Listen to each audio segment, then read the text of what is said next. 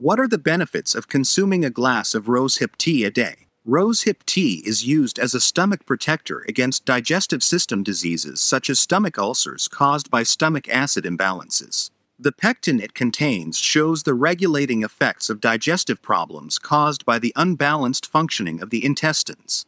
It also facilitates digestion and removes intestinal parasites from the body through the digestive system. After consuming a glass of rosehip tea, it helps regulate digestion by controlling the water balance in the intestine. It supports the development of beneficial probiotic bacteria in the digestive system,